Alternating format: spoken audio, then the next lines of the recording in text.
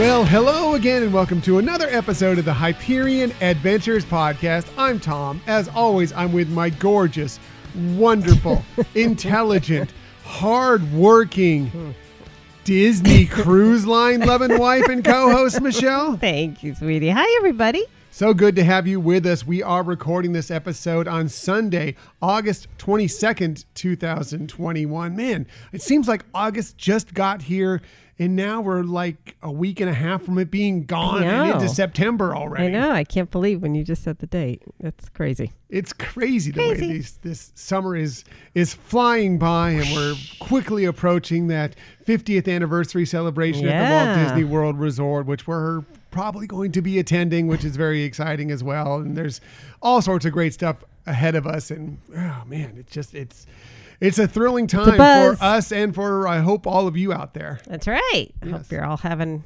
some great Disney plans ahead. Yes, we hope so. And thank you for joining us today. In the future, you can find us most everywhere you get podcasts. However, the very best place to find us is on our own website, HyperionAdventuresPodcast.com. And while you're there, we would really appreciate if you would sign up for our newsletter, please. Please sign up for the newsletter. I guess we're going to have a little bit of an attachment that comes out of this week's podcast that is going into this week's newsletter that Michelle created. I'm sure we'll talk about that a little later, but it's just more importantly a kind of a way to just be more involved in the Hyperion Adventures podcast world. Yeah, and we don't share your email with anybody. We just use it to send you that weekly newsletter. That's it. That's all we use it for, just to kind of get you more involved. Another thing that's going to be starting, I believe this week, possibly next week, is that we've been kind of, with all this stuff that's been going on, I've been a little slow at getting our nominations in for our Hyperion Adventures Disney Hall of Fame for this year. Already? Time? It's that time because we have to get the nominations in before we actually get to voting. And like I just said, we're almost all the way through August. We have a lot of categories to get through before we actually get to the vote in and around December, late November, December. So I got to get that started. So those of you who get the newsletter will get the opportunity to throw in your nominations for each category first, and then it'll go out to all our other locations after that. Wow, very cool. Yes, yes. Speaking of those other locations, those great locations that you can find us and follow along with us are on social media, like on Twitter, we're at Hyperion Podcast, Facebook, Instagram, and Pinterest at Hyperion Adventures Podcast. We do have a great positive Disney Facebook group. That's not actually the name of the Facebook group. It is actually the Hyperion Adventurers Facebook group. We'd love to have you involved there. All you have to do is sign up for it, and it's just, be there ready to share some positive Disney energy, which we think that there is very much lacking, especially recently out there on social media. What? I know it's been tough recently in recent weeks, but we are trying to keep it positive on the Hyperion Adventurers Facebook group. Yeah, and that's a fun group to interact with, and they're marvelous people. We hope all of you will consider joining and tell your friends about it and join in and learn some things and just have some fun. Just have some fun and share your Hyperion adventures. What are you doing Disney-wise or personal-wise? That's a great place to share it. Yeah. Yes. If you also want to check us out, we have some videos and / episodes on YouTube. If you want to find us there, just do a quick search for Hyperion Adventures Podcast. Hit subscribe and you'll know whenever we have a new video. And if you ever want to contact us for any reason, please hit us up at our Gmail account, HyperionAdventuresPodcast@gmail.com. That's right. You can write to us anytime and let us know what you think of the podcast, or if you have certain topics that you'd like us to cover or questions, we're there for you. Right. That's what we want to be there. We just want to be there to answer your questions, make this podcast whatever you would like it to be. If there's a topic you'd like us to cover, we'd be happy to hear it and do that for you. So please contact us through any of these ways, but definitely the email is one of the best ways to do that. Also, please visit either or both of our Spreadshirt shop, Hyperion Adventures podcast Spreadshirt shop, where we have lots of gear for you to for purchase that you can share your love for the show and maybe help support us out in the parks. Or if you want to support us in a different way, of course there is also our Patreon page at patreon.com/Hyperion Adventures Podcast, with tiers starting as little as $2 a month, just to kind of help us cut the costs of this show. Right. And we appreciate those of you who have already contributed either to our Patreon group or purchased some of the shirts. Yes. Or other swag. Other swag. You know, there's coffee mugs, there's water bottles, all sorts of interesting stuff. Hoodies, Nice. T-shirts, all sorts of stuff at the Spreadshirt shop. Please go check that out. At least just take a look at it and see if there's anything that tickles your fancy. Their newest design. It's really like top notch. Loving it. Yeah, thank you very much. Thank you very much. So let's start moving on through this week's show. We always start with, of course, my favorite thing from this week. Did Michelle remember this week? I did remember. All right. So we're going to start with her this week. Ooh. Michelle, what is your favorite thing from this week? My favorite thing actually was the fact that I did take Friday off. So I had a 3-day weekend, which was awesome and really, really loved it and needed it. Yes, it was good for you. I mean, especially since you had to work last weekend. Yeah. That's how she got the Friday off. She had to work last Saturday, so she only had a 1-day weekend last weekend. Yeah. So getting a nice 3-day weekend for you and having you around for an extra day was really nice as well. It's been fun being with you. Appreciate that. You said that, though. That was a great thing, and also one of my favorite things from this week, for sure. Cool. So my actual favorite thing from this week, I can't actually talk about now, but we will be talking about it somewhere in the near future. Just a tease for that. Be prepared for that at some time. Be prepared. Yes, sometime in the future. And I didn't want to do this, but I kind of got to talk about, since that one I can't talk about. The other, my favorite thing from this week has to do with Marvel What If again on Disney Plus. I talked about it last week, how much I enjoyed the first episode. Right. Well, I may have enjoyed the second episode even more. And that is because it was amazing to hear Chadwick Boseman take on the voice of T'Challa again within it. I'm a little bit of spoilers for this. I'm not going to give away the story or anything about it, but it was, I was tearing up hearing his voice once again, because I love him as Black Panther, loved hearing his voice. He left us way too soon, and it was just wonderful to hear him playing that part once again. Yeah, it was. I agree with you. The storyline itself I thought was more intriguing personally. I know different people have different opinions. So, but yeah, well worth checking out. And you're right. It was very emotional layer to it by him and his voice contributing to that episode. It kind of caught me off guard. I guess I saw tweets about it, but before that I wasn't really remembering that he had already contributed to this episode before that. Yeah. Knew it was coming.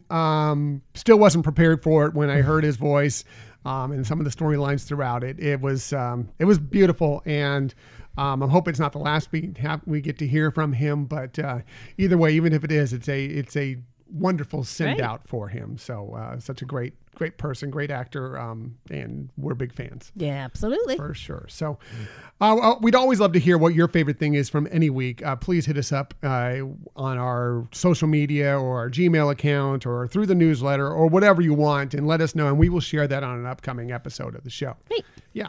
So let's get into this week's stuff. We have lots of stuff for you this week, including we have an update on a highly anticipated show that will soon be making its debut at the Walt Disney World Resort. We'll tell you what show that is and all about that.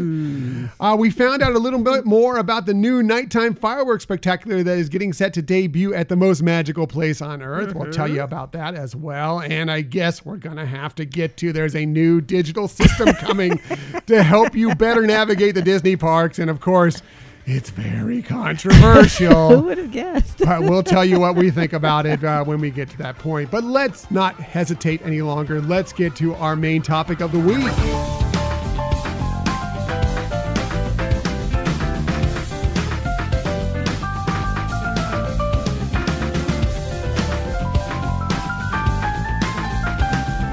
So yes, this week with Disney Cruise Line starting to kind of get back in motion here. The Disney Magic has been sailing for a while out of the UK. The Disney Dream is off sailing with guests aboard once again. We actually have some social media friends out there aboard as we're recording this episode right now. Those from Rope Drop Radio and the DCL duo and among some other friends. They're actually on board the ship right now, and we're hoping you guys are having a wonderful sailing. It sure looks like it from the pictures on social media.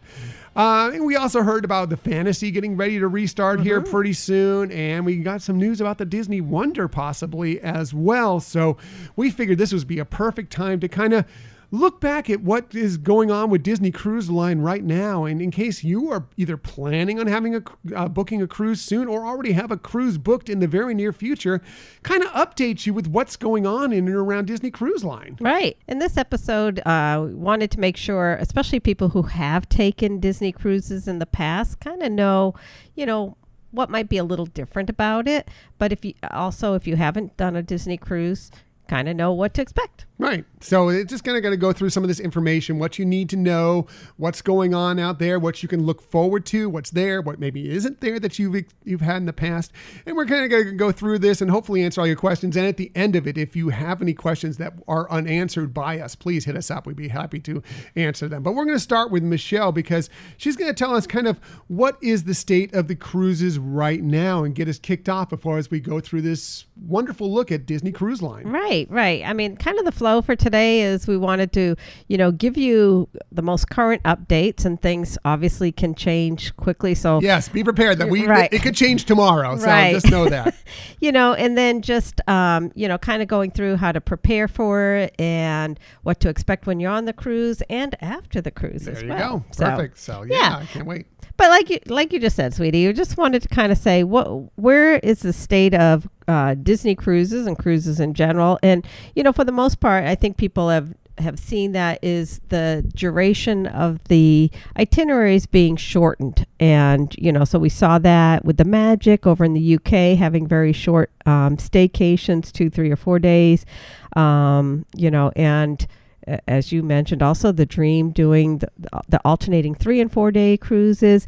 The Fantasy is set to resume now in early September, and they have taken kind of a major turn, I guess you would say, in having the altered schedule of a shortened cruise. Now, you may know that the Fantasy always does 7-day cruises, and starting in September for a while, they're going to go to 4-day cruises, and they're actually going to start selling those 4-day cruises coming up next week, beginning on August 25th.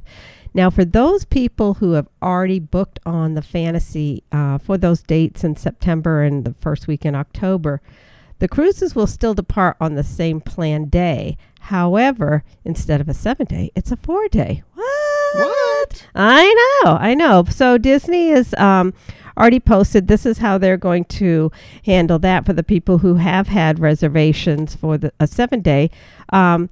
Option one that they could take is getting a full refund. And, they can decide to do that, or they can just reschedule for another 7-day in the future. But if individuals who have been booked on the 7-day are willing to stick with their reservation but going to a 4-night, Disney's going to obviously refund the difference in the cost from a shortened stay, what would be a 4-day, and that includes like with their port expenses and taxes. Also, if you purchase the vacation protection plan, they'll reimburse you for that. And they're going to also give $400 onboard credit per stateroom and a 25% discount for a future sailing. So for those of you who have a booking in, from September 11th to October, I think it's 2nd, you can stick with your cruise. It'll be shortened, but you'll get some of these perks to go along with it. Right. I mean, to me, I would totally take advantage of that. Excuse me. I would totally take advantage of that because, it's disappointing. Of course, if you want a 7-day cruise, you'd like a nice, relaxing 7-day cruise. But fact is, you're not paying, you're getting money back on top of it, so, this 4-day cruise is nice. You're getting the money back. You're getting the shipboard credit, which you can spend at, Remy or Palo or just whatever you want shore excursions, anything you want. Gifts. Yeah. Yep. Cocktails on board, nice coffees, anything you want while you're on board. And then you're getting the discount on a future cruise, which I think is also spectacular. And then maybe, instead of having those 3 days or 3 nights that you would have normally had on the cruise ship, why not pipe up to Walt Disney World and use some of that money you save there and enjoy a little bit of Disney World? Or wherever else you want to go. Right. I think I would take advantage of it personally, but it's what's right for you, of course. Exactly. This is just what I would do, and I think what you would do as well. Right, exactly. And keep in mind too that Disney is running their summer special through the end of September that gives 25% up to 25% off on some resorts. So could be a win-win for some people for sure. Could be, for sure. Yeah. Now, obviously, I think it probably goes without saying that Disney has worked closely with the CDC and the guidelines as they prepare the fleet for, these safer voyages. Interestingly, though, trying to keep this as up to date as possible, on Friday, August 20th, the CDC did make an update to their warning.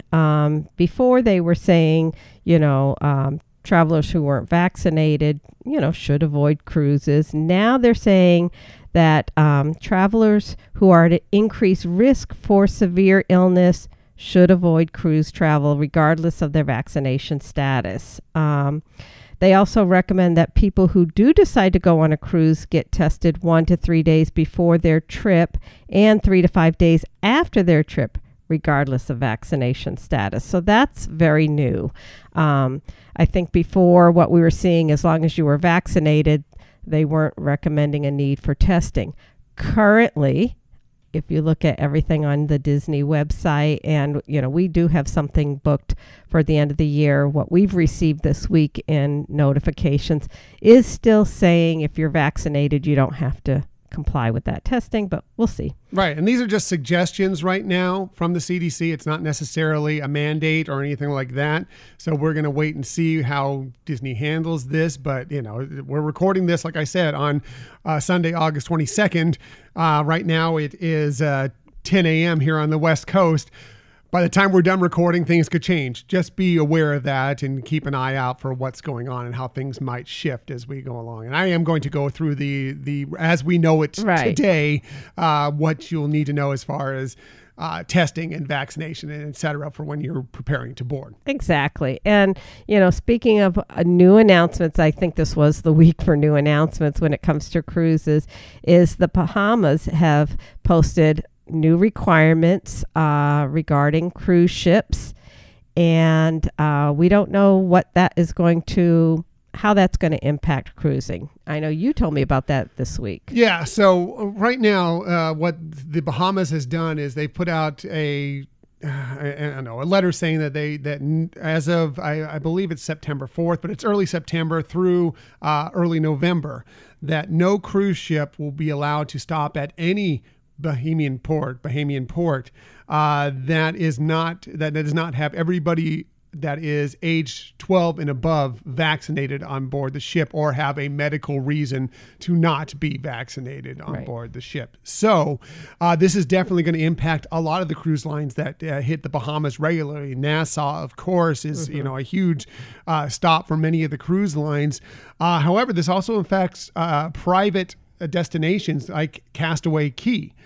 So we're waiting to hear what happens, how Disney is going to respond to that situation. So there is a possibility that if you do have a cruise booked and it's somewhere between that early September to November portal, that either they won't be stopping there because of the fact that they're not going to mandate that everybody on board be vaccinated on the Disney cruise ship, or that they will mandate that, and you will make sure you have to be vaccinated or have a medical clearance why you aren't vaccinated to be on board. So this is still very new. Disney has not responded to that yet, but I expect it probably will within the next few days. We'll know more. Exactly. Again, keep tabs with Disney on their website. If you have a travel agent, your travel agent should keep you informed if they're a good one. So exactly. So let's move on with some of the differences. Some of the things are good, and some people might not be as thrilled about, but it is what it is, and we're trying to get things back to a little bit more normalcy here, right? That's always our week by week. That's what we're hoping for. Sure. So, the first thing I wanted to chat about was cancellation policy, and Disney has been making different structures in the sense of if you want to cancel, for example, 30 days out, etc. But I think the most impactful one is what they call the flexible refund policy. And this is really great because it's to try to avoid people who feel like they're going to lose everything if they don't go on that cruise, even if they have COVID symptoms or been exposed to COVID or anything like that. And so what Disney has said is booked guests with COVID-related health concerns, whether it's, like I said, symptoms or exposure, can receive a full refund in their original form of payment without any imposed cancellation fees, or they can apply the cruise fare to a future sailing within 14 days of sailing. So that, I think, is a really good rest assured, and I know there's things about insurance. I was going to mention it also in a second, but I think for everybody going on board to feel like, okay, there is that release valve that if you are worried because you or somebody in your party have COVID symptoms, or know that you've found out you've been exposed to somebody with COVID, that you won't, you'll lose out on the trip for that moment, but you're not going to lose your money or the chance to rebook or whatever, however else you want to handle that. Yeah, it's really important because, people want to have confidence. These Disney cruise lines are not cheap. Let's face it. They're not inexpensive vacations and a lot of people save up for years to be able to do that. And the concern of trying to book and knowing that something could occur that will maybe not allow you to fulfill that sailing and maybe lose a good portion, if not all of that money that you put towards it, would be very scary for a lot of people. But this fact that they're trying to know that fear is out there, and make sure that is set aside for you is good. And I'm glad that Disney is doing that. Yeah, absolutely. So as I mentioned, for cruise traveling, a lot of places, do recommend, getting insurance. And that's even something prior to COVID, just the fact that you're traveling. I think Disney Cruise Line itself, they are saying you have to have Right. insurance. I was just going to say. So right now, they're saying if you're not fully vaccinated, because again, right now Disney is kind of saying if you're fully vaccinated and can show proof, you're going to have an easier go of it. Yeah. But right now, if you're not vaccinated, through the end of this year, through the December 31st of 2021, guests 12 years of age and older must have valid travel insurance policies per person, with certain minimums of requirement for medical expenses and medical emergency evacs or evacuation. So that's new right now. Right now they're listing it going through the end of this year. We'll see how things go. Right. So I always, with cruises, we always recommend travel insurance. I actually recommend travel insurance for anytime you're traveling outside of the United States. Because of the fact that because medical bill, you don't know for sure what your insurance will cover necessarily. And it can be a little tricky when you're trying to deal with foreign medical providers. Should something, unforeseen happen where you even just trip and break your leg or your arm or whatever, it doesn't even have to be a real illness. Because of the fact that it can be tricky maneuvering between this hospital and your insurance or whatever else. Always recommend when you're traveling foreign and especially on a cruise line that you do some sort of travel insurance. That's the other thing that can come in handy. The other thing that can come in handy is if things get canceled or if luggage gets lost or something like that. It's that peace of mind that you have some ability there. So the other change, if you've cruised with Disney before, is regarding port arrival time. Mainly for people who are at like platinum level. Before, you used to be able to, you wouldn't have to have a port arrival time. You could come anytime you wanted if you were already at a Platinum Castaway Club member. Now they're saying everybody needs an arrival time. And the online check-in also they've shortened the window to 30 days. And in the past, you could start putting in your documentation, your ID for your passport with expiration date, things like that. You could do that generally speaking, pretty far in advance. And now Disney's saying 30 days. And I don't know. I could speculate as to why. I think some of that might be just because they're expecting cancellations and things like that rather than collecting a lot of information or setting arrival times when, you might have a portion of the ship not even going on the cruise. I think that's probably just making it a little easier there. And, I guess plus that for people making those reservations, that, it's going to be a smaller population and you'll have your opportunity, 30 days out to get that figured out and booked. So that's kind of, I think, in terms of preparing for the cruise, just something to expect is different. But again, Disney's sending information out. We've already gotten information out for our end of the year cruise that Disney has sent to us. Our travel agent has also sent to us. So, at least it's not unexpected news. So right, yeah, and I'm going to go through some of that information here in just a second. But yeah, as far as the online check-in 30 days out, that is different than what it was in the past. But I do think that that's good, and that's still plenty of time to get your information in. Everything else stays the same as long as you've paid in full. Now they've given you a bigger window you don't have to pay in full till closer to the actual cruise date. Right.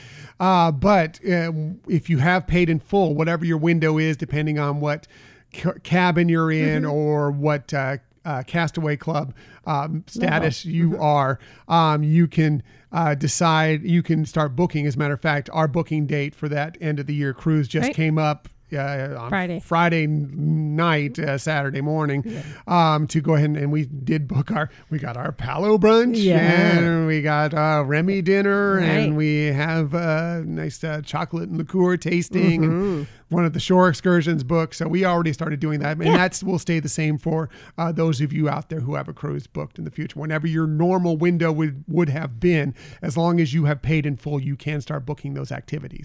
Right. Okay, so I am going to now throw this to Tom, who's going to really kind of get into some of the details for the pre-travel. Yeah, and most of this in pre-travel that we're going to talk about, which is new and is going on right now, has to do with COVID, obviously, and there's some things that are different because of the fact that this is out there and how they are going to be looking about getting you on board the ship. Now, again, we are recording this on Sunday, August 22nd.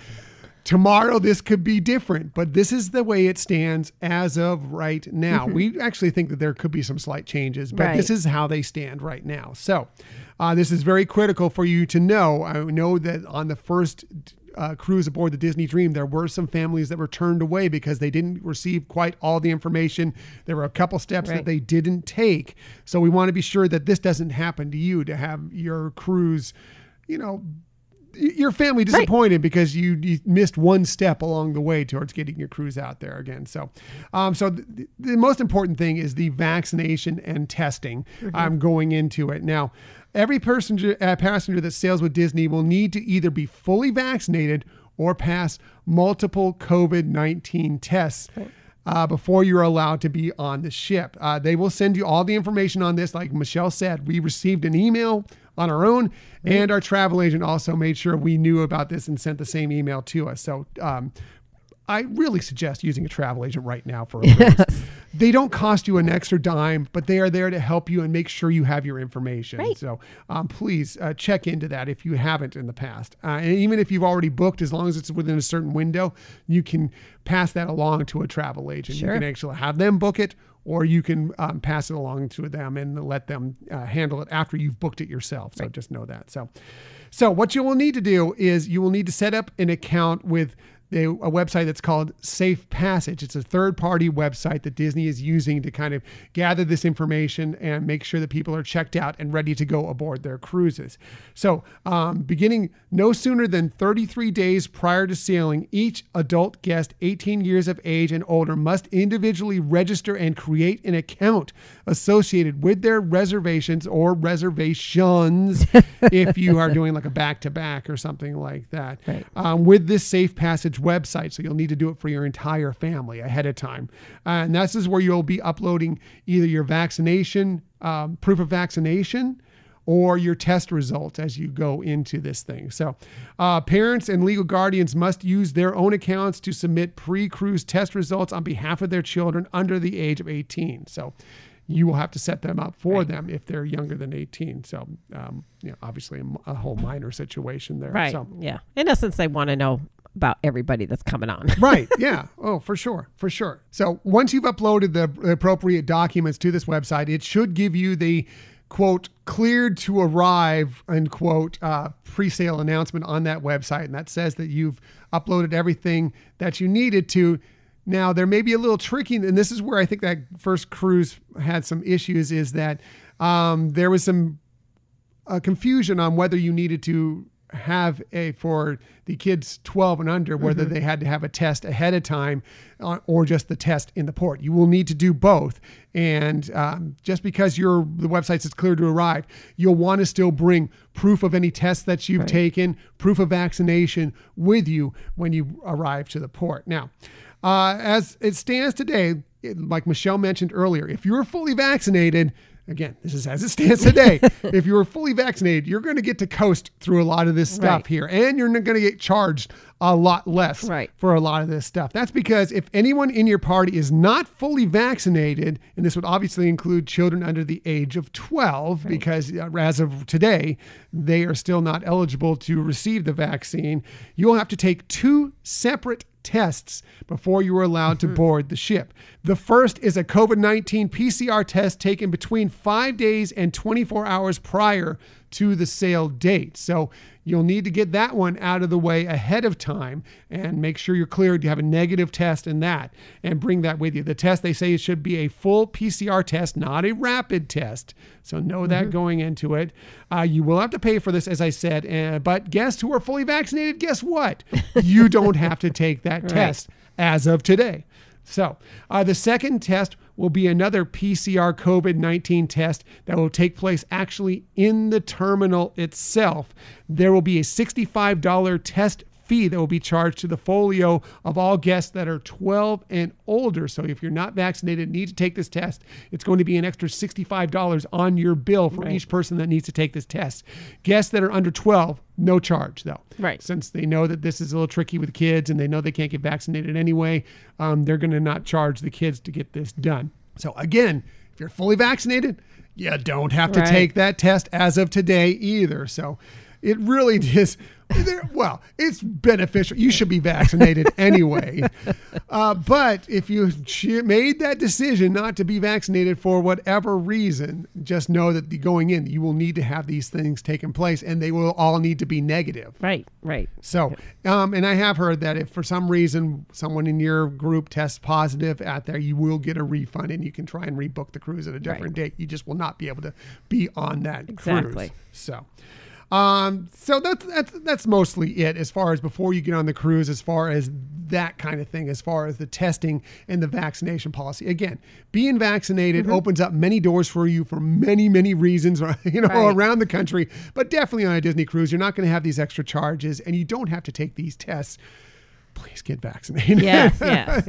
So a couple other things that are important you'll need to know before you're going in is that if you have kids that are planning on going to the Oceaneer Club and the Oceaneer Lab or either or both, it's going to be handled a little bit differently now than it has been in the past. You must register your children that are between the ages of 3 and 12 ahead of time when you're there's an online check-in process. And then prior to setting sail, you'll have to reserve specific session times for them online before you go in. So it's not just you drop the kids off and they stay all day there. They're going to be, because they're going to be limited in capacity everywhere on the ship, but especially in the Oceaneer Club and the Oceaneer Lab, there will be windows when your kids can go into this space. Right, exactly. And from people who have already sailed in the most recent past, they've said that once you're on board, if there's some availability that somebody, either cancels their time frame or the ship isn't as full as they thought they were when they first started booking these windows, there could be some flexibility, but that's, if available kind of thing. Right. There's you can do it, a lot of it through the Navigator app. Also, if you want to get on board and if you go to guest services, you can register. And also, if you want to add sessions, if they're available for your children, you can do that through guest services if you don't have access to the app or whatever. So the good news for tweens and teens is you don't have to register, and your areas are come and go as you please. Yes. The teen, as Michelle said, the Teen and Tweens Club, wide open. You don't need a reservation. You can just go up there. However, if you have a really little one, and they may have taken to the It's a Small World nursery in times in the past, that is not open right now. Right. You cannot do that at this time as of today. Right. So also know that if you're dropping off and picking up your child from the Oceaneer Club, Oceaneer Lab, only one parent can go at a time. To do this, and you are not allowed to go in the club. No adults outside of the counselors themselves are allowed to go into the clubs. You will have to wait outside for your child or drop them off from the outside with your child. Also, just know this, I said it's limited capacity. The grouping of children will be about 15 with a counselor while in the Oceaneer Lab or Oceaneer Club. So they're definitely keeping it very small to limit as much, possibility of passing anything along, including just a regular cold, which was annoying enough as we had to deal with here in the last couple of weeks. So that's just kind of the look into what you need to know right before you get into the sailing. Now, what to expect, but might be a little bit different when it's on board. Let's go to Michelle for that information. Well, thank you. And it's still going to be a fun time. It's kind of like when we first, got back to the Disney parks. Things were a little different, but still could have a great time. And that's the same thing here. So first of all, and I'll just kind of follow through with what you were just talking about with the kids club is, and one of the things I do want to say again is that they are still doing open houses for adults at this time. We'll see how things go with that. But so there are opportunities if you're an adult and you want to see what those kids clubs look like, which we have done, and it's amazing and it's fun. It's just also more controlled. But also with the kids club, what Disney is doing right now is they're actually giving kids, like a fun pack, that has some craft kind of things like crayons and things like that. And it's just really to avoid that sharing of things when they get there. So they're provided that. And when they go back to the club, they can bring their own, pack of crafty kind of supplies. The crafty supplies. Crafty supplies. Love the crafty supplies. Yes. The pools, now when I say pools, I'm not talking the adult pool. I'm talking the family and the kiddie pools. They do have capacity limits. I know in the UK with the staycation, Bahamas.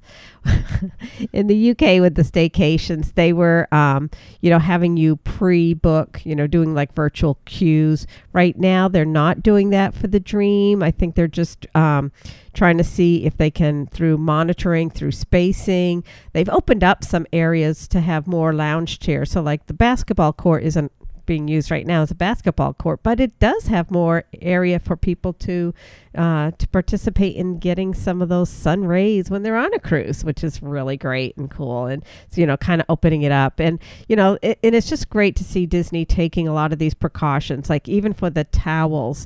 It's not kind of like what they do right now where you just grab what you want. They actually have towels set up, kind of rolled on the chairs, ready for you, so you're not having to pull a towel that maybe other people have touched. They're really just doing a lot of great things to help prevent, the spread of any germs. So that's awesome. Yeah. I don't know if they're doing this on board the ship, and maybe you have the answer for this, but I know what they've been doing at the Disney resort pools at like Walt Disney World is like once you got done using your chaise lounge or whatever, you would just fold up the top on there so they would know that you were done using it, and they could go over and they could give it a good cleaning before the next person went over and used it. Right.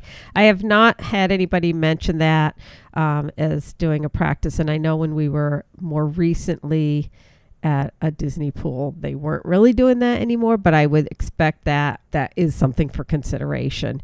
And some of the other things that we saw on our Panama Canal cruise when when the whole pandemic was rolling out, they've also continued to keep that, which is like for things such as buffets or the beverage area to get unlimited beverage, like sodas and things like that, they'll have cast members who are actually serving. So it's not everybody handling the same serving utensils. Limiting the high touch areas. Right. Yeah.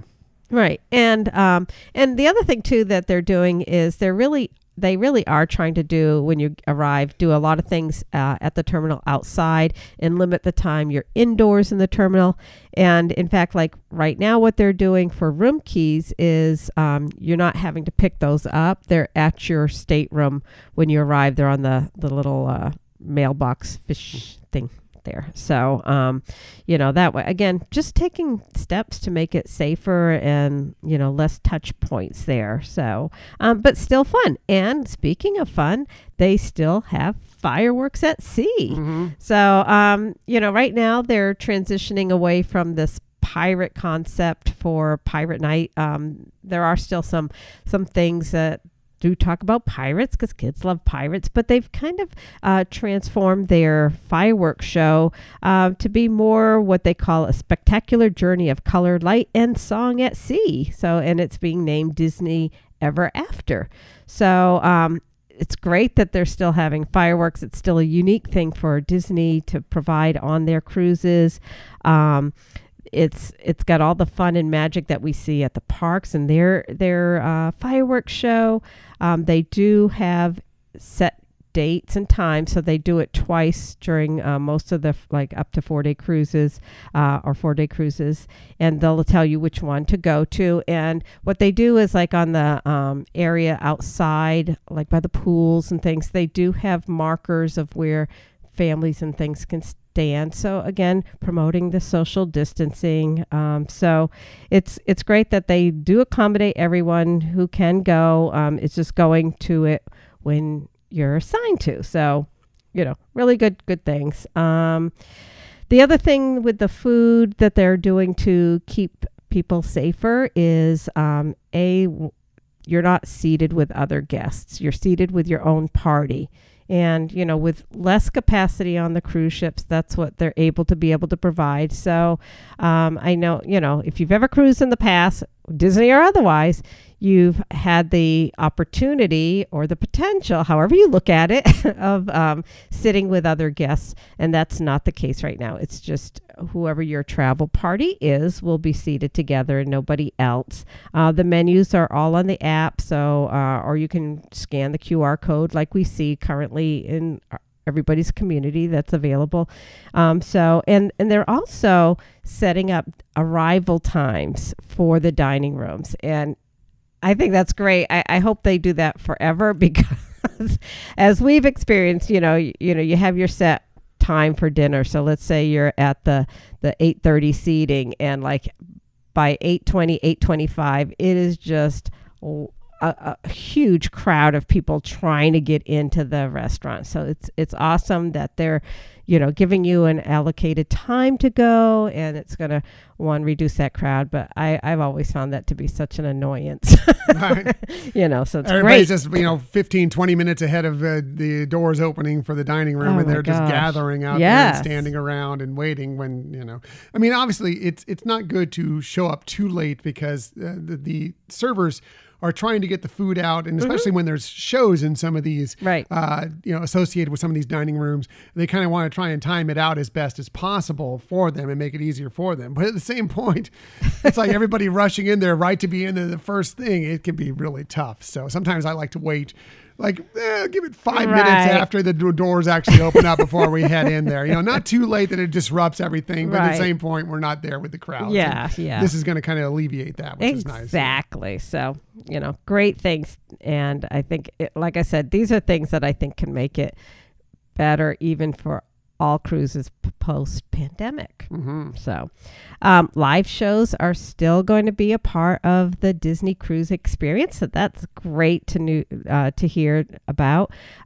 So the way they're doing this right now is it's first come, first serve. They do have set up barriers for physical distancing like you would see right now out in your own hometown for different theaters and things like that. The number of shows during the cruise will be dependent on the duration of your cruise sailing. And I mean, hey, that would be the case no matter what anyways. But what they're saying is for the 3 and 4 night sailings, which they're currently doing, there's one Broadway style show performed multiple times. So it can help allow for that reduced capacity. So, as you can see, still lots of fun, that you would come to expect. And I do want to share too some of the other safety measures that Disney is taking, which is really cool. And that has to do with their technology. It's really been able to provide a lot of more safeguards. So, for example, the guest services will have a live chat feature on the app. So that way it avoids you having to, stand in line for guest services, which is always a pain. But just, again, you're not being around more people to have any potentials for exposure. Mm-hmm. We talked somewhat about the virtual queues, that they're going to have, and that's going to be helpful in a lot of different ways. And I foresee that they're going to be using those more and less depending on what things are going on with the pandemic, But my favorite my favorite aspect for the use of technology has to do with the mandatory emergency drill. Yes. If you've ever cruised, you have to do that before the ship actually departs the port, and usually all the guests are going to their mustard station and having to either wear or at least carry their... We haven't had to carry your life jackets in a while, and they kind of got rid of that. There was a time when everybody had to bring them with you. They got rid of that because I think it was a little tricky going up and down the stairs, people dangling, some of the straps and everything. So they would just show. But there was a time when you did have to, and it was always the funny picture. Everybody had their family fun picture on the cruise of everybody wearing their life jacket at one point. That's true. Yeah. I can neither confirm nor deny that there's a horrible picture of me out there with my life jacket on. Brilliant picture. No. So the way they're doing it now is that your app tells you where to go. You and your family do go to the location that you would normally go for the drill.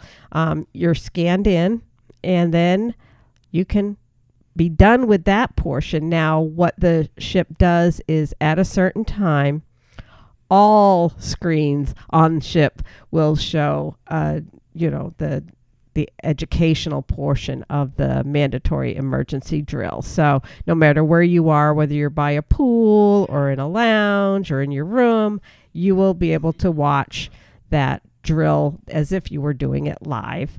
And then obviously throughout the cruise, you could always pick it up on their TV. So anyways, I think, the things we didn't cover are the same as what we've done, whether you're talking about photos and things like that, all kinds of other fun on board ship. It's just the things that would provide crowds, are managed differently but still offer some fun for people going on a cruise ship. Yeah, very nice. I like it. Thank you. I like it a lot. Thank you. So, if anybody on this podcast of the Hyperion Adventures can talk about Hakuna Matata, and why it's great to be on a cruise right now or be planning for a cruise right now, that would be my amazing husband, who is just the most positive, wonderful person I know and love. So, honey, what would you say would be, some of the real positives of thinking about going on a cruise now or in the near future? Well, I will say, I always think that going on a cruise is always a positive. I don't care what time of year it is, or, it's like, I am all about the cruise. It's one of my favorite things. It's one of my favorite vacations of all time. I've loved cruising forever. But right now, I do believe, and Michelle mentioned many of the reasons why cruising right now is maybe the best time to go cruising. The fact that, we've seen these ships, we've seen photos, videos from these ships, and how limited capacity there are. There's no guarantee that you'll have as many as, there was one sailing, I think it was the second Dream sailing. They said they only had 900 guests on board. That's insane compared to how many they normally have. But if you've ever been on a cruise ship or a Disney cruise in particular, while it doesn't always feel super crowded. They're all always those portions where you do feel that way, like we were mentioning going to dinner and seeing everybody getting ready to go in there, or trying to get that pool chair, that deck chair out there and trying to find a good spot by the pool. Well, now with this limited capacity they have going on, you're more likely to get that nice spot by the pool. Right. If you enjoy dining by yourself, well, not necessarily by yourself, but with your party, and aren't the people that necessarily want to mingle and meet new people on board. Well, now is the perfect time for that, because you're only going to get, you're only going to get seated with your party at these dining rooms. So you don't even have to worry about, like we like, at dinner time, just being us, just being whomever's with us, friends, family, whatever.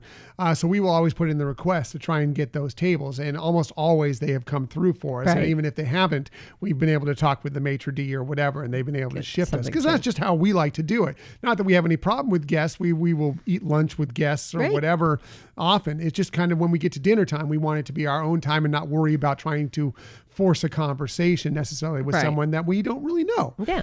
So this is perfect for us.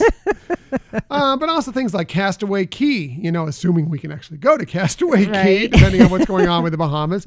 It's maybe not so bad when the Magic and the Wonder come in, because, they're smaller. They already don't have as many guests on board those ships. But when the Dream and the Fantasy come to that port, that's a lot of people to fit on that beach. But with limited capacity, that gives you more space on the beach, gives you more chance to get that great chair, that great spot you want, just like it is by the pool. And the thing about the shows too. I mean, you can get better seats at the shows without having to show up well ahead of time, trying to hold seats for friends and family. The movie theaters, you can get the great seats in the movie theaters as well. That's the biggest thing to me, is like right now, I mean, again, it's a great time to cruise anytime. But right now, with limited capacity, you're going to get to do some things and maybe even book some things as far as Palo or Remy or different experiences, shore excursions, whatever, that maybe you wouldn't have been able to do before, because of the fact that there just aren't as many people clamoring for those things. Right, exactly. Like especially when you're talking like Palos, you can only make one advanced reservation. And even when you're on board ship, sometimes it can be tricky if you want to try to get a second brunch in or whatever. Having that opportunity to do that could be really restricted. And I think, like you're saying, with less people on, you're going to have more opportunity for that. The fact that the ratio of crew members to guests is so great. You're going to get a lot of that very special one-on-one attention at times, or just, it's just going to be easier to get answers or get assistance with things. So all in all, I think, having, like you're saying, it's kind of like a specialty cruise, right now, where it is less people on there.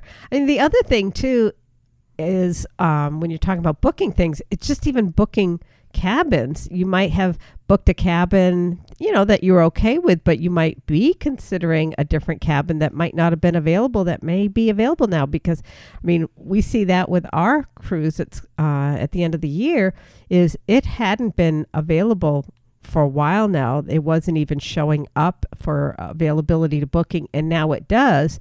So if you were somebody who got a cabin that was a little lesser cost that you want to upgrade, might be your opportunity to do that. It's true. We looked at some other cabins as a possibility, and there were some that we're thinking about, but the cabin we got already, we felt pretty lucky to get. It's got this huge extended balcony and everything that we're excited to check out. So I think we're sticking with that, but it is cool to kind of look and see. And even if you have made your final payment, that doesn't mean you can't shift cabins. You may have to pay a little more, whatever. You won't pay any less, I'll tell you that right now. But if you want to book a higher level cabin, you probably can. You'll just have to pay a little more when you do it. Right. But it might have been one that wasn't available when you were trying to book. Exactly.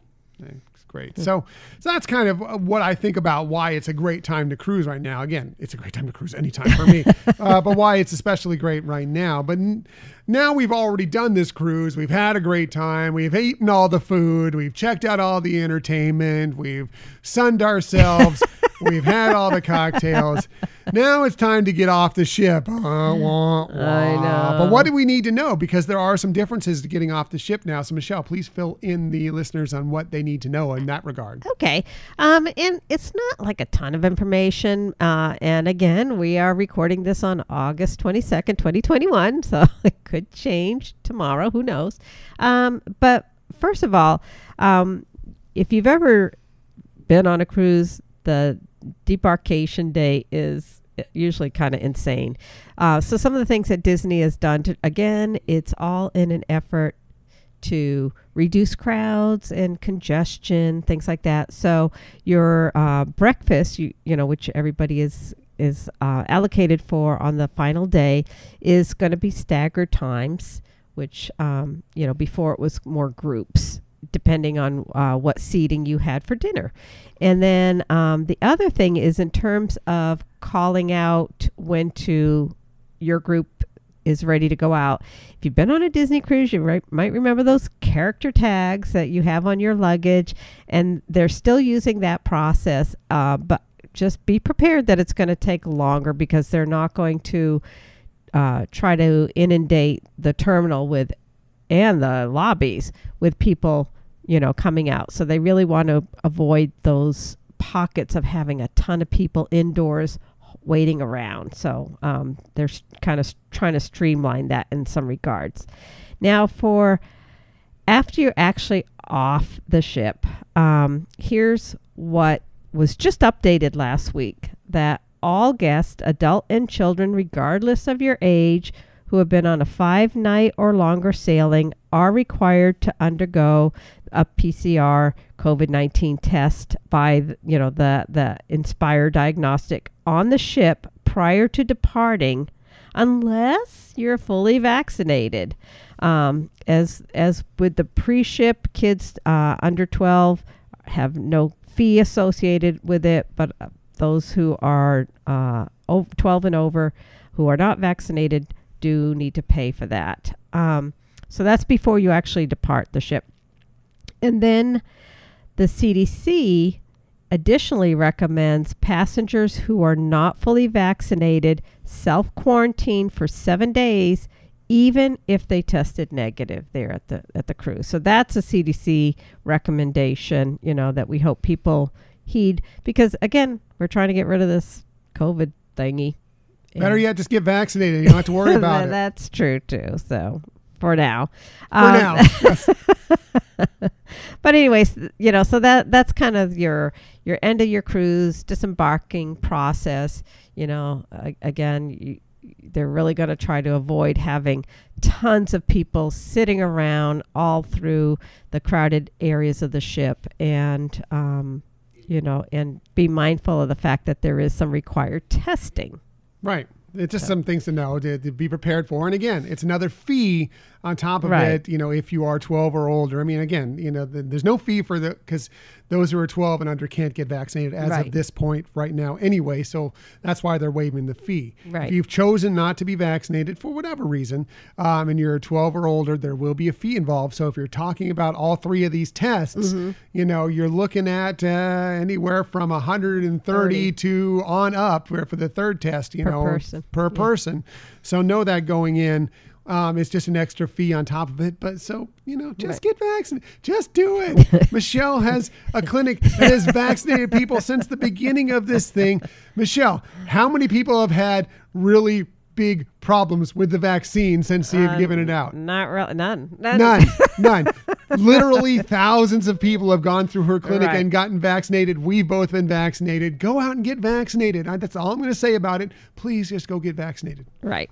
Now, one thing I do want to point out right now, this post-cruise testing is only required for 5 nights or longer, which Disney is only doing 4 nights and less.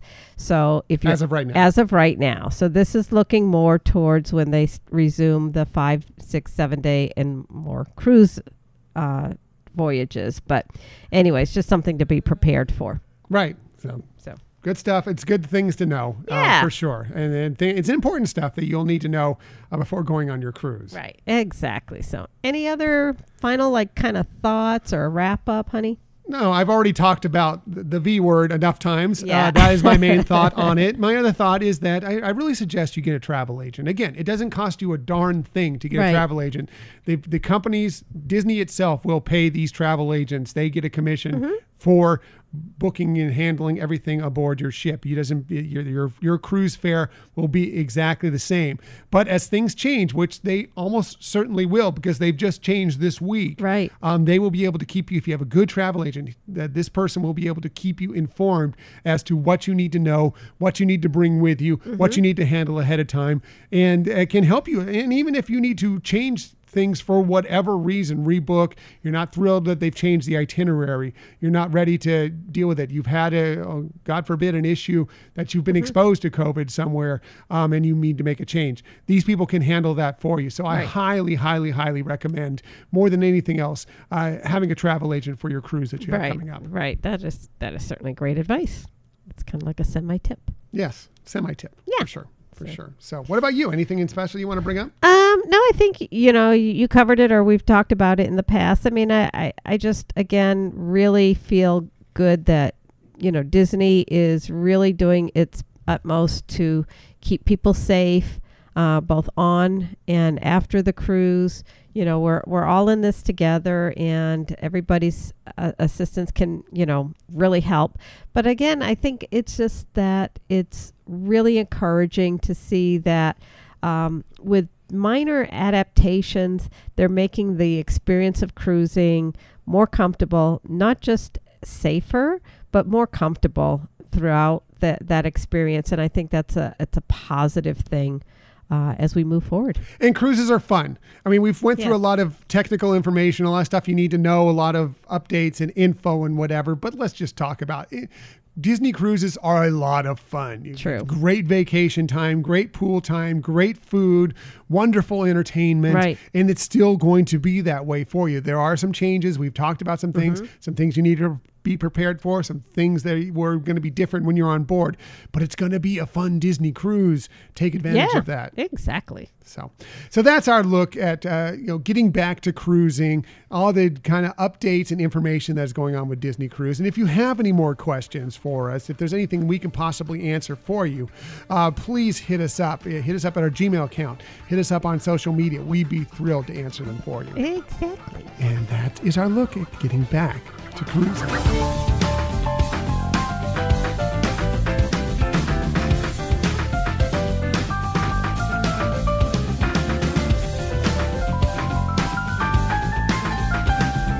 Wow, we talked about that a lot longer than I expected us to.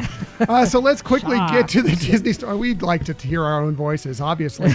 Let's get back to the Disney stories of the week. And I do have a few for you. I'm going to start with, we have an update on a highly anticipated show that will soon be making its debut at the Walt Disney World Resort. Do tell. Yes, this from the Disney Parks blog. The iconic White Tent Theater in Disney Springs is buzzing with activity once again as Cirque du Soleil artists are returning to the stage to train and rehearse for a spectacular new show that we've been anticipating for a couple of years now. Drawn to Life, presented by Cirque du Soleil and Disney, is scheduled to open on November 18th, 2021. Finally. I know.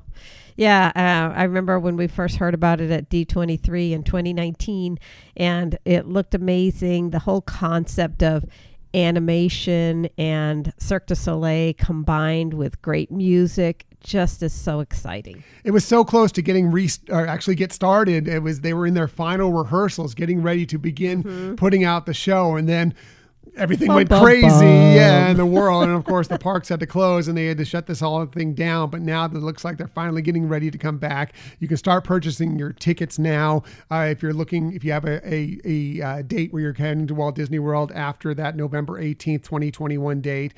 Just to let you know what Drawn to Life is, and it says it's a thrilling collaboration between Cirque du Soleil, Walt Disney Animation Studios, and Walt Disney Imagineering. At its core, the show is about the love between a father and daughter, with a story drawing inspiration from Disney's 100 100-year heritage of animation.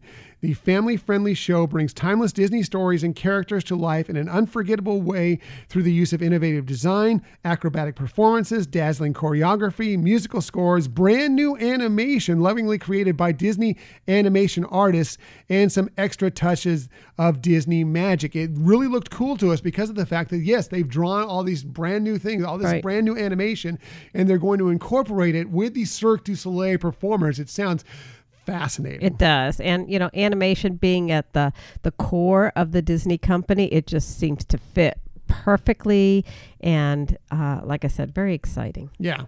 Can't wait. And that we're not ones to get to Disney Springs very often, but that may draw us to it.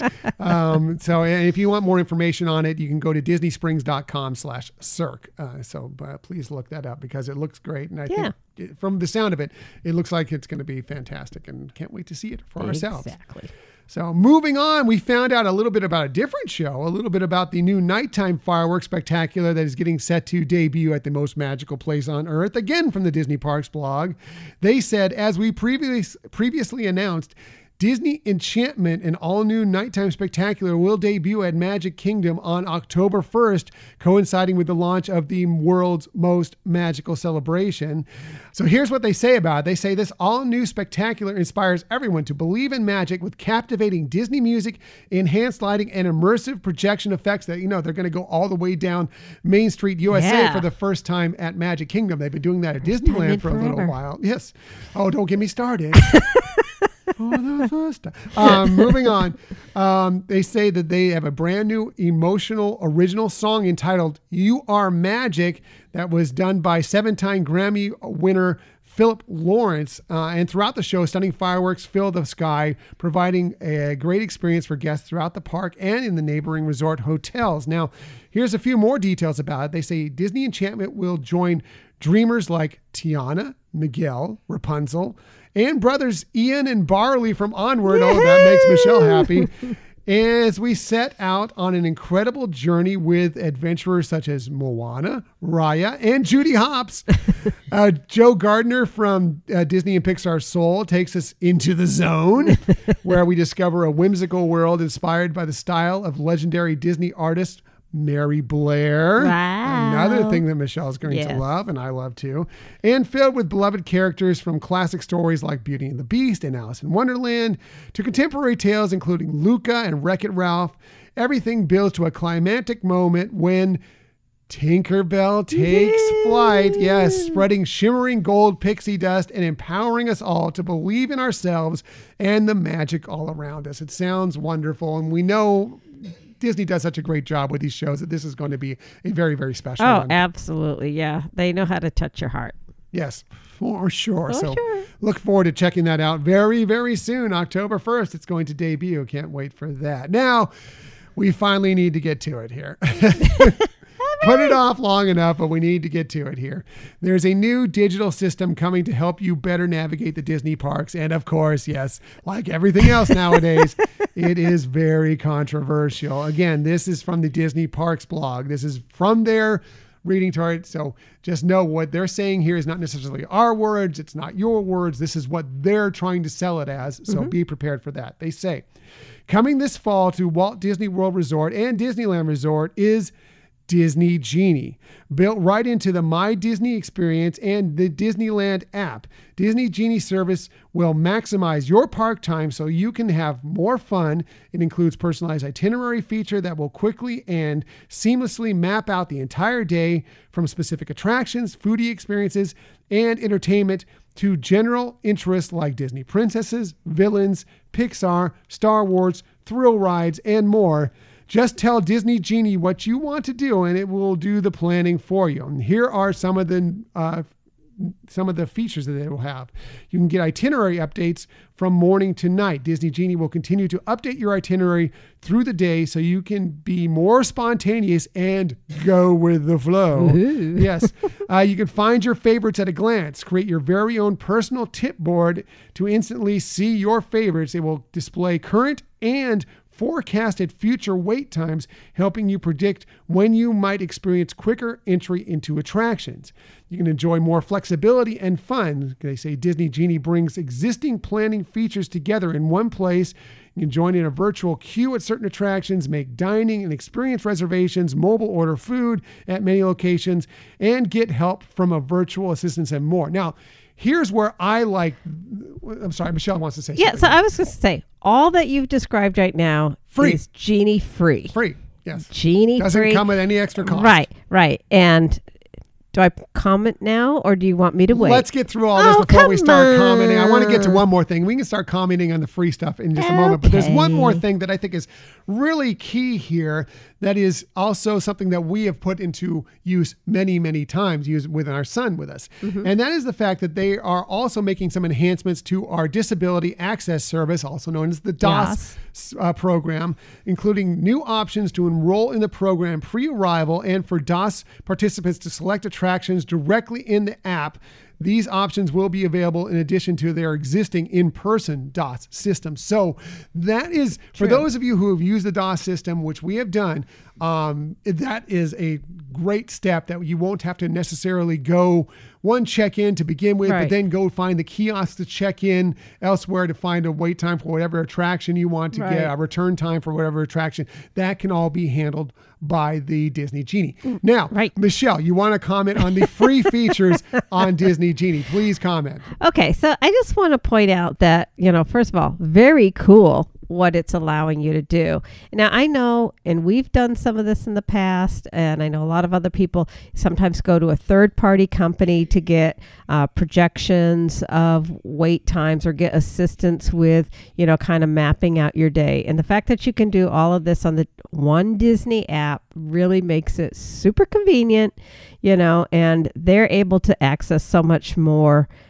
readily, what's going on, especially like you're talking about with, if suddenly there's a shorter than expected wait time at a particular attraction, that you can say, hey, this might be the time to switch over to that. I wanted to do that. I was thinking I had to wait till, nighttime or whatever. And it's now more readily available. And I just think it's a great tool. I remember when we first saw it being displayed at D23, it looked exciting, and I know we're going to get into some of the other paid features, but just these free features alone. Very cool. I love the idea of having your own personalized tip board. I mean, it's kind of like your VIP, right? You got your own personalized tip board, and you can then have information relayed to you quickly and make decisions, and for even though we're types of people that we plan almost down to the hour at times. Sometimes we do like to have that ability to, and we do in the past have also, switched over as something became more readily available, even with fast passes and things like that. So I just think these are great free features anybody can access going to a Disney park. I mean, just the ability to, have one location to find updated information rather than, like sometimes right now where you're, okay, what's going on over, we're in Magic Kingdom, but what's going on at Epcot? When should we go over there? And try to go back and forth into different parts, even right now of the app, to have it being fed to you. Is it so convenient? Yes. Love it. So this is not the controversial portion of the app right here. This is the free part of the app that is not controversial. Now we're going to get to the part that everybody has a problem with. Not everybody, but many people have a problem with. So we'll get more into this here. They say for even more convenience and flexibility, there are two other options for enjoying our theme parks through a queue we are introducing called the Lightning Lane entrance that also saves your time in line. The first is the Disney Genie Plus service, which is available for purchase. Now, I'm going to say this right now. A lot of people seem to have read this and think that this is something you have to purchase or that you have to purchase for every single day of your trip. Right. It is an individual per day thing that you can decide if you want it or you don't. Okay, you don't need it. There's all these free services. You can go to the parks just paying the regular ticket price. You do not need to pay for this. But if you so choose that this is something you want to do, here's what it is. They say for the price of $15 per ticket per day at Walt Disney World Resort or $20 per ticket per day at Disneyland Resort, you can choose the next available time to arrive at a variety of attractions and experiences using the Lightning Lane entrance. You can make one selection at a time throughout the day, from classics like Haunted Mansion to thrill rides like Big Thunder Mountain Railroad and newer favorites like Millennium Falcon Smuggler's Runs. Now, attractions are subject to limited availability. So know that just like Fast Pass of the past, that if they start giving all these out, there could be a point where you can't get a time to return to some of these attractions because they are some of the more busy ones. But it's a possibility. And there are some attractions that are not available through this. Some of the really, really more popular ones, some of the ones that already have a virtual queue, for example, will not be able to be used for this to get to the Lightning Lane. They say this convenient option is the next evolution of the fan favorite Disney Max Pass service from the Disneyland Resort, which we have used many, many times. Disney Genie Plus will also include Disney Parks themed audio experiences and photo features to capture your memories, augmented reality lenses for those visiting Walt Disney World Resort, and unlimited Disney Photo Pass downloads from your day if you are visiting the Disneyland Resort. So, here's the thing. You'll be able to use this thing on whatever day you want. You don't have to use it. Your choice. Right. You don't need to pick it. But let's just say it's a Disney day where you want to go attraction heavy, or it's a busy Disney day, and you think you might be waiting in queues for a long time. Maybe it's worth it to you. That is up to you. How big is your family? How much do you want to spend? It might be of value to you. It's your choice. If it's a slower day, or you don't want to, or you're not going attraction heavy, maybe you're going to Epcot and it's festival day and you're just going to be there to sample a lot of food and drink, maybe hit an attraction here, an attraction there, but not a lot. You don't have to pay for it, okay? You don't have to do it. If you're going to take a lot of pictures on that day, you may want to take advantage of this, because guess what? If you don't have an annual pass that has Photo Pass attached to it, this does for that day. You will have, and you can even, if you want to, just use it for one person. Get all your Photo Pass through that one person, and you can get those downloads that way. That's exactly. In many regards, that's a $15 for a day or $20 for a day. That's a much better price for it. Yeah.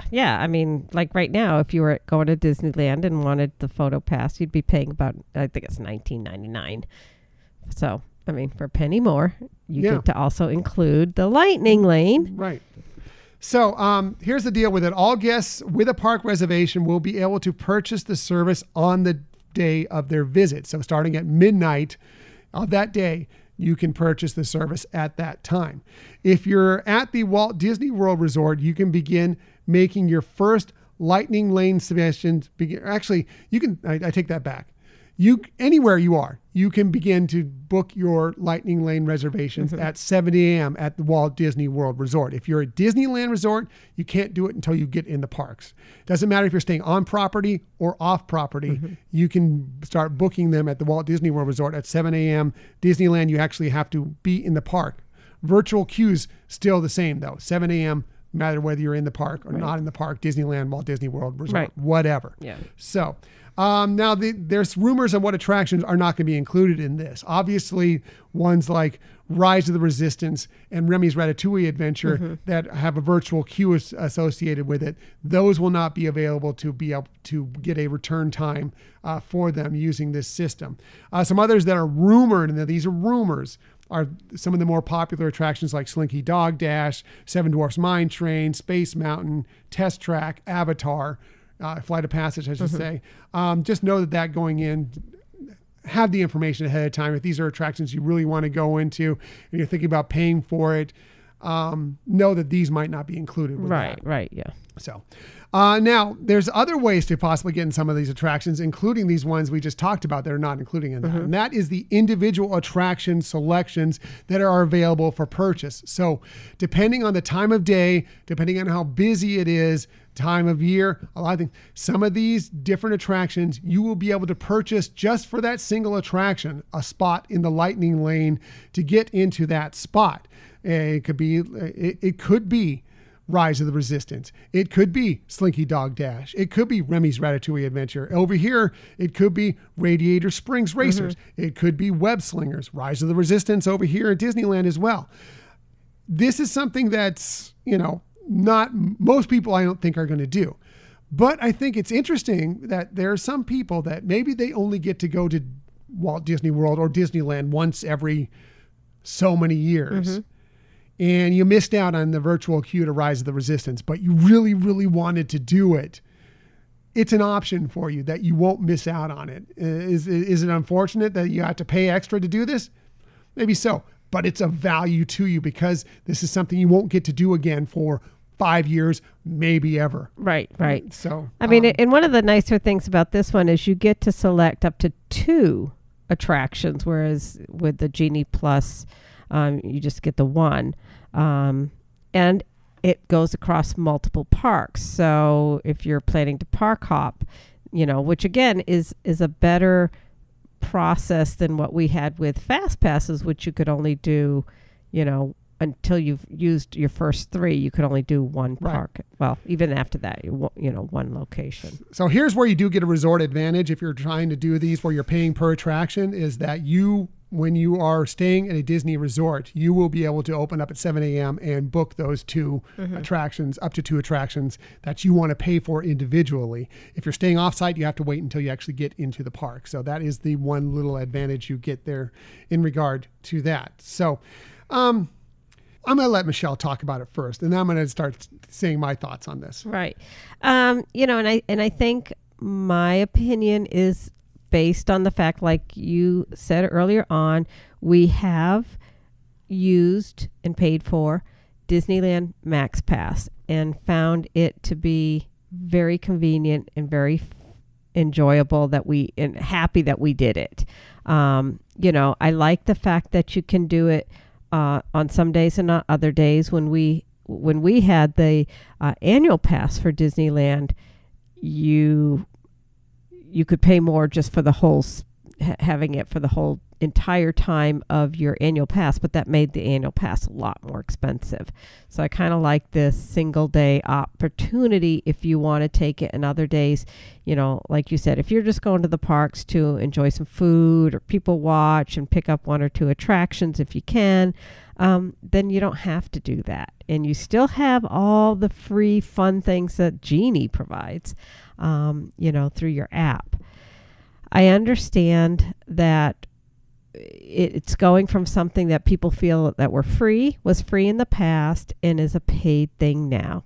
We totally get that, and we've seen that in a lot of different aspects of life, or even things on the internet that, sometimes you have a service that's free and now you have to pay for it. And it's a disappointment when you have that experience.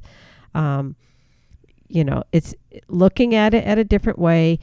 If you still want to love Disney and love that park experience, you can still do that. It's kind of the sticker shock, I guess, at first, for sure. Totally understand that. It's just looking long term, to have that available option if you so choose to do it. Agreed. Like I said, we've done the Max Pass system. We enjoyed the Max Pass system. And some people have brought this up. The difference between this and the Max Pass system is the fact that at Disneyland, when the Max Pass system was in effect, you were also able to go get paper fast passes during the day. You could go over to the attraction. You may have to go all the way across the park. You may have to go to the other park. But you could do it. Whereas the Max Pass was convenient. As soon as you scanned into your attraction, you could start making your Max Pass reservation for the very next attraction if you wanted to. There was a convenience factor. There's the photo pass factor, which is good. There are a lot of things I liked about that. Now, one thing about that is that when you have both people paying the Max Pass, it was included in some annual passes, or you could pay extra for your annual pass to have it just be automatically every time you went to the park, you had that availability. And then you had the paper fast passes as well. That was very much filling up the fast pass queue. Right. So that was, there would be a lot of them. They would go away, they would go quicker. You may not have those times that you were looking for to go on these attractions. They might not fit into your window. Keeping it all into one space will kind of marginalize that a little bit. It also, we had that. Now remember, in Disneyland, we had that. We had the paper fast pass and the max pass and standby. Right. Now you will have just the paper and the standby. That may allow the standby to move a little more quickly because you're not having the free and the paid going along with it. I like options personally. We probably will not put this into use a lot. We are not as attraction heavy as we once were. There are days when we like to do a lot of attractions. Right. It's not as frequent. We probably won't do this a lot, but there are times when family is in town, whatever, that we may decide, hey, you know what? They want to do a lot of attractions. We want to do, this is the best way to go. We don't mind paying that $15 or $20 extra for that single day. We don't have to do it. Again, you do not have to do it for your whole trip. You can pick and choose that day. You can get to the park and look and see what it's like that day and then choose it if you think you need it. You don't have to use this. It can be. Now, I agree with you. I think it's unfortunate that something that was free before is kind of going away, and that that's never fun for anybody. And so I kind of get why people are upset by this, but I think this is a nice balance, because I thought when this was first going to happen, I thought we were only going to have standby and the you pay per attraction thing. This middle of the road Max Pass similar thing with Genie Plus is a nice balance, in my opinion, between the two things that you get. It gives you another option. You don't have to pay whatever fee for the attraction. You can if you want to. If there's something you really want to get onto, you can do that. But otherwise, you can kind of find this middle of the road place, or you can just not pay anything extra and just enjoy yourself and pay what your normal fee would have been if on any other day going to the parks. Right. I mean, I think, something you were just kind of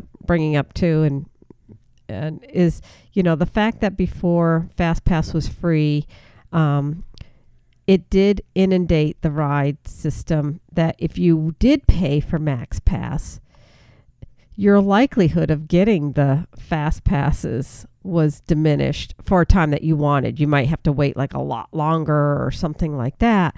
So, then you felt like, oh, I'm paying for this, but I'm still not getting a whole lot more access than if I did, walk across the park or whatever.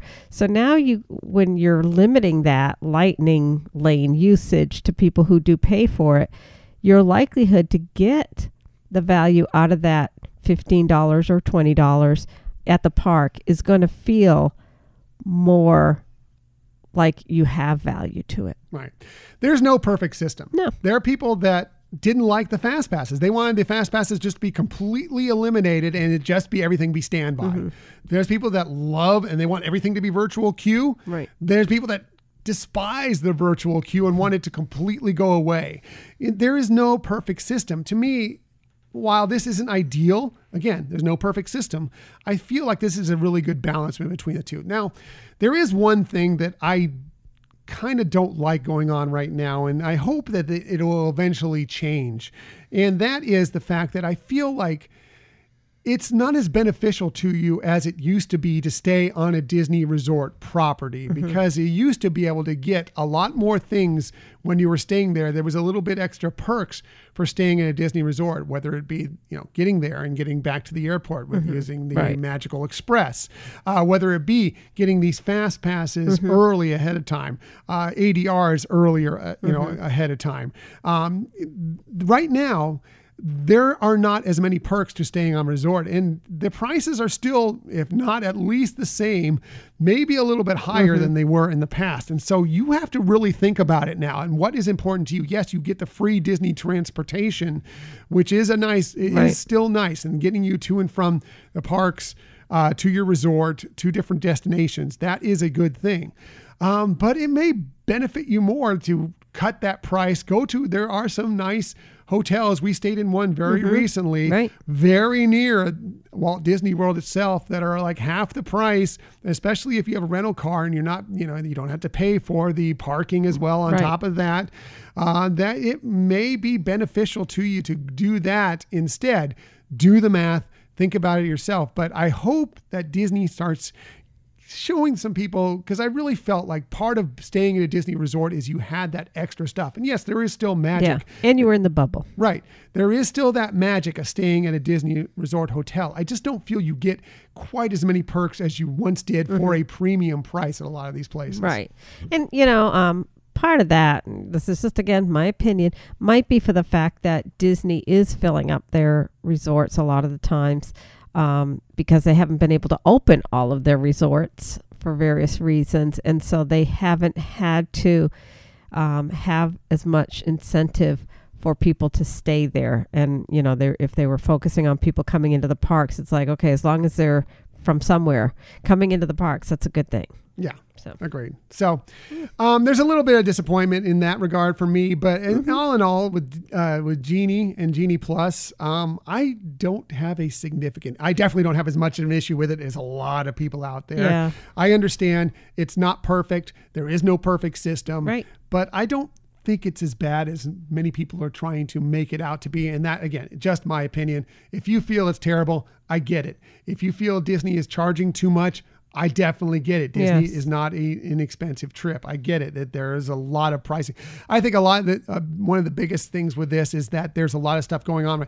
They announced the price of Galactic Star Cruiser, Right. which is very expensive, and then they announced this on top of a couple other things, and the prices for some of the parties which have gone up Right. or whatever. And it just seems like it's all these things that are coming together, and Disney gouging is what they kind of the general feeling is Right. out there, when I don't think that all these things are necessarily tied into one another.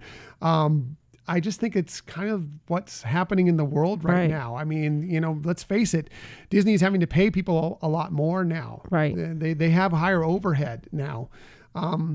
Yeah, I mean, just in terms of recruiting, having onboard signage costs that they're paying that they never did before, the hourly rate, which is, we all love that people are getting paid more per hour, but that does really add to the cost and expense of running a company. And, not trying to sound preachy, but No. it's understandable that somewhere there's got to be some money to offset some things. And we see that in every industry. Every industry. You may not notice it as much in your restaurant, your favorite restaurant, but a lot of times you'll take a look at the menu and the price may have jumped up by $1 or so. Right. Relatively speaking, that's because they have to do that. Right. Or portion size is decreasing. It could be a lot of those things. Yeah. So it's unfortunate. Of course, we'd all like it to stay a lower price and get more perks. We'd all like that. Of course, who wouldn't like that? But it's kind of the price literally of doing business in some regards. So again, understand some of the outrage out there. Yep. We just don't have ourselves as much of a problem with it as some people. Right. And, again, we're not like thrilled about everything about it, but there are some good things about it. And, look to the positive. Right. Again, there's no perfect system. I liked the fast pass system that we had in place before this. Wish they could have gone back to that, but it just doesn't seem right for Disney right now. And maybe if people don't buy this, if you're outraged by it, don't do it. Yeah. Choose another place to go on vacation. Choose another place to stay. Don't pay for the Genie Plus or the individual attractions. If enough people do that, maybe it'll change. Right. Maybe not. But that's, it's bottom line is how an economy works, is that it's driven by consumers. Yeah. And so you tell it what to do. So it's up to you to decide what you think is right in this regard. Exactly. So enough about that. I'm sorry. Yes. We've been preachy and it's just I was going to give you the cut signal. yeah, I'm cutting it right now and getting to the thing that we've all really stuck around for. And that is, of course, Michelle's tip of the week. She does the best lists. She does the best research, but she definitely has the best tips. So let's get to it. Here is Michelle's tip of the week. Okay. My tip actually has kind of a quirky, weird twist to it. So, but I wanted to do a tip that corresponds with our main topic, which is returning to cruising. So just a couple things to think about if you're planning a back-to-back cruise. And I know a lot of people don't usually do that, but for that small minority of people who do that, we've done it, loved it. But just a couple things to prepare for and think about. So one is, so if you ever take a back-to-back cruise, you do have to disembark and then reboard. That's just a requirement. And so when you're disembarking, be prepared to have some, like a day bag with some essentials that you might need, whether it's medications you need to take at certain times, or snacks, or games for the kiddies, for the children. Because the reboarding might not be as quick right now as it was in the past, for the ship to be considered cleared for boarding for a new voyage. But here's the weird twist, but it's just where my mind goes. As we mentioned, you do have to test at the end of a cruise, right? So that still has to take place even though you're going off the ship and coming back on. You still need to test. And one of the things, I guess, to have in mind is if you happen to test positive there, you're not allowed back.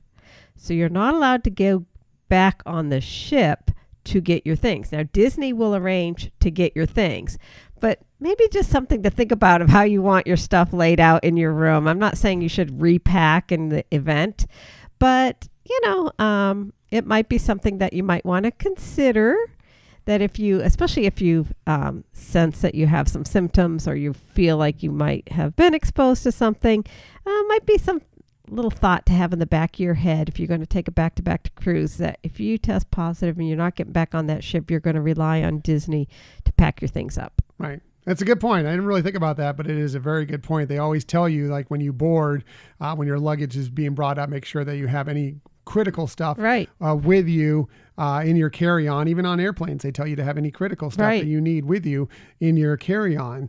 Just the fact that, gosh forbid that you actually, test positive when you get off the ship and you're getting ready to board back in about an hour or whatever it is, that happens. But it is probably a good idea to be sure you have, passport or, identification or medication or anything, just in case. Right. So that's, or like I said, entertainment things that you have to wait for Disney to get, have the opportunity to clear your room out and bring you those things and get, your luggage to you. So like I said, a little quirky, doesn't apply to a lot of people. Although I do think more people right now with the shorter cruises are doing back-to-back, especially since some of the pricing, makes it affordable in that regards too. So anyways, just weird, something to think about. What about you? Very good.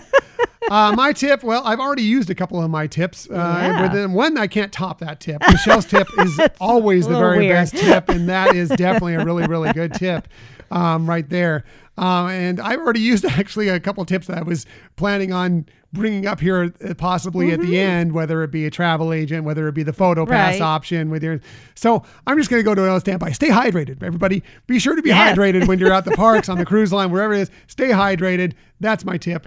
I'll come up with a new tip next week, but I used them all up throughout the show. So we appreciate that you joined us today. In the future, you can find us most everywhere you get podcasts. By the way, next week, we haven't done a deep dive into a classic Disney character in a while, so we thought next week would be a great time to do this again. As a matter of fact, we're going to do a couple of characters. Michelle, who are we talking about next week? We're going to be talking about those famous Rescue Ranger Chip and Dale. Yes. So Michelle's going to do another deep dive into a character, which are always fun. So can't wait to find out some interesting information and stuff I never knew about Chip and Dale. And that should be a really, really cool topic. Hopefully. Yeah, I think it's going to be great. So that'll be next week. As I said, we appreciate that you joined us today. In the future, you can find us most everywhere you get podcasts. However, the very best place to find us is on our own website, HyperionAdventuresPodcast.com. And while you're there, you'll be able to sign up for our newsletter. And for those of you who have, thank you. Thank you. We appreciate that you've signed up for the newsletter. It's just another way to be involved in the Hyperion Adventures podcast world.